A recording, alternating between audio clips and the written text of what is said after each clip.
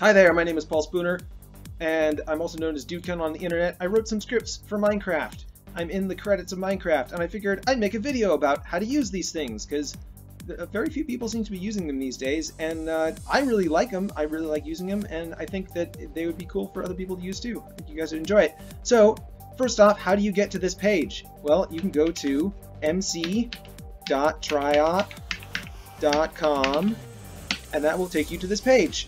It's redirected on my website. Goes here. That's the actual address, but it doesn't matter because it's a subdomain, and that's fine. So here we are.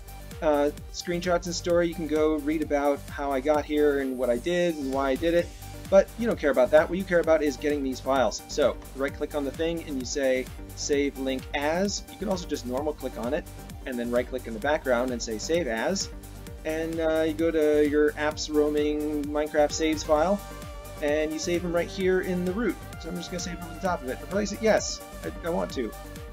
Cool. And then you can go back to this page, and so that's just the interface file. The rest of them are actual scripts. So we're going to download, I already downloaded Forester. We can download Wizard Mountain. We'll see how that one works. Save link as, just same thing, save it right there in the root directory of your save files. And I'll go over how to use them in a second. Line rail, that one's fun, sure. I think that one still works too. Starstone I think might be broken. Let's find out. I haven't even checked these. I'm not a professional, but that's fine because you're not paying for this, so it's all good. If you would like to pay for this, you can go to sub.triop.com and you can support me on a weekly donation, or you can go to my Patreon somewhere. Patreon's on here somewhere, I think. Anyway, I've got a family and I do this stuff for fun. Let's just go to that, patreon.com/dudecon. That's me. Here I am, and here's my Patreon page.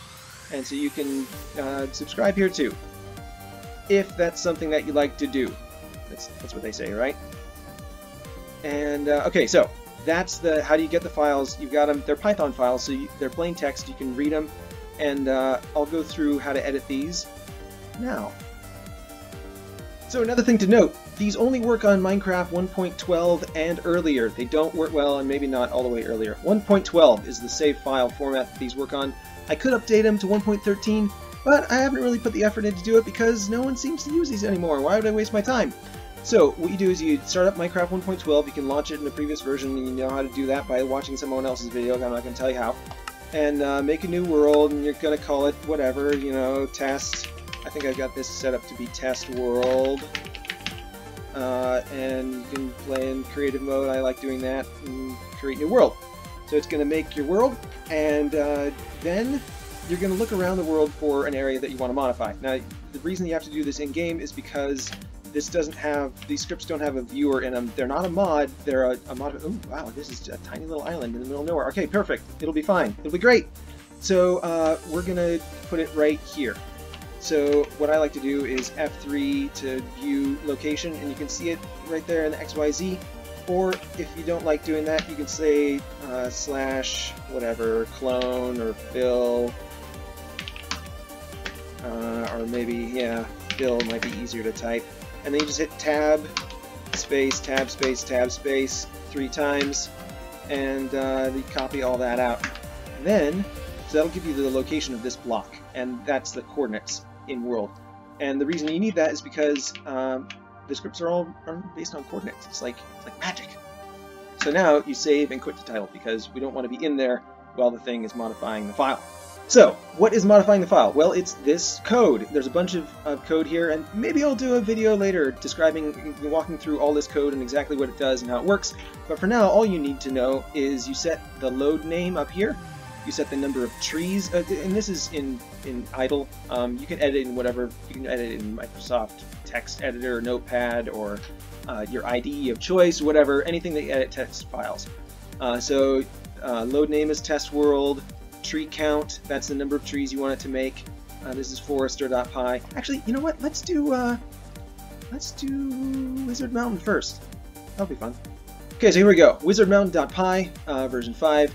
test world. I think we spelled it with a spacebar in there. So it's important that you get this name exactly right. It's the name of the folder that this save is saved in, which is also the same as the name of the world that you made, unless you made multiple ones called new world, because that's the default name, and then it'll append parentheses to the end, and I think you need to add the parentheses for it to work, because it's going to find the save file folder, not the name that you named in the game, because you can have multiple saves with the same name in the game. So X, Y, Z, Y isn't important. So here's the fill that we copied out of Minecraft. So the X is this location, so we're going to copy that over that, and the Z is this location, we're going to copy that over that, and the Y we don't need, so we'll just delete that. So now we've got our X and Z set, and then we want to set the radius. So Wizard Mountain makes stuff, well, you'll see, radius 5, height 20, sure, let's just use the default settings and see what happens. So save it,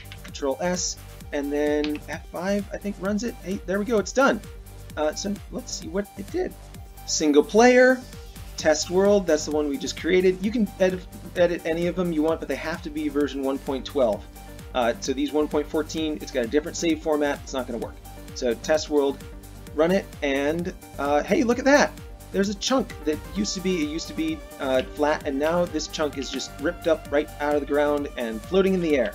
So that is what Wizard Mountain does. It takes a radius of a certain size, and you set that size, and then it's got some little magic code in there. Maybe like I said, I'll go back later sometime and tell you how all that works. And it just takes whatever blocks were there and pulls them right up into the sky. And so that's all there is to it. And so now let's put a tree on top of this, because that sounds like fun. Okay, so here we are back in forester.py, and we're gonna paste those X and Z in here so they have the same coordinates. We're gonna set it to just one tree, I think, because we don't want to make a whole bunch of trees. Test worlds, correct, radius. This is the radius of the area, so if you want to make a whole bunch of trees, you can set a large radius. I think it's going to work better if we just make it pretty small radius, because we don't want it to get out of control and put them somewhere crazy. So then you can select the type of tree you want, not select, you can type in the type of tree that you want. Normal is the normal Minecraft tree, not the tall kind. The tall kind is called round. And then there's rainforests, which are really big and tall, kind of have like canopy. Actually, let's do rainforest, because a lot of these are kind of like the ones in Minecraft, with the difference being that you can make very, very big trees with this script. So center height is 55, and we can set that up to, I don't know, like 85 maybe. And then the edge height is if it's at the edge of the range. So when it's placing multiple trees, it'll interpolate between the center height and the edge height, so that the ones on the edge are smaller and the ones in the center are bigger. And that's kind of cool. Height variation, no, we're gonna set that to 1 or something. I think it works if it's 0. Default is, well, it wasn't 1. This default is not correct. It's not telling you the truth. It's lying to you, but don't believe it. Okay, wood, so that just tells you it's kind of wood. Trunk, okay, well, you can mess with all these settings. There's some pretty fun things that you can do, like make it broken off at the top and hollow inside and stuff. Roots, you want to have roots. Those are so cool. Root buttresses, yes, yes. Foliage density. Okay, so anyway, so we're going to save this again, and then we're going to run it, and it chugs along for a bit, and now it's done. So let's see what that did. So here we are in Minecraft again, single player, test world. So it's the same one. It's got that floating island, but now it's got a great big huge tree on top of it. Now this is a very skinny tree. I don't think that's right, but there you have it. That is actually what we asked it to do, and that's what it did. You can see some of the lighting is messed up. I haven't debugged the lighting fixer very much. I think Minecraft will automatically relight all this stuff eventually, but for now, that's what we got. So one of the cool things about the roots here is that they'll go until they reach air, and then they'll just hang straight down. So you can see these roots are hanging down into the cavity that was left by the... Oh, there's monsters now. That was left by the Wizard Mountain getting pulled out of the ground. And I think that's really cool. There are no roots in Minecraft, but with this, not a mod, with this tool, you can edit the world so that your trees have roots that reach down underground. And you can set them to a bunch of different settings. You can look in the file and see how it works. But that is the long and the short of how to run these scripts in Minecraft. And then if you want to put them into a newer version of Minecraft, 1.13, 1.14, leave a comment in the video and let me know that you appreciate this and want me to work on it, because otherwise I'm not going to work on it, and that's fine. It's fine either way. So yeah, I hope you enjoyed it, and that is Minecraft scripting stuff. One more thing, all the scripts that I've written are freely available public domain, so you're freely welcomed, encouraged to edit and modify them. The Python's pretty straightforward, and I might do a video on that soon. So yeah, enjoy.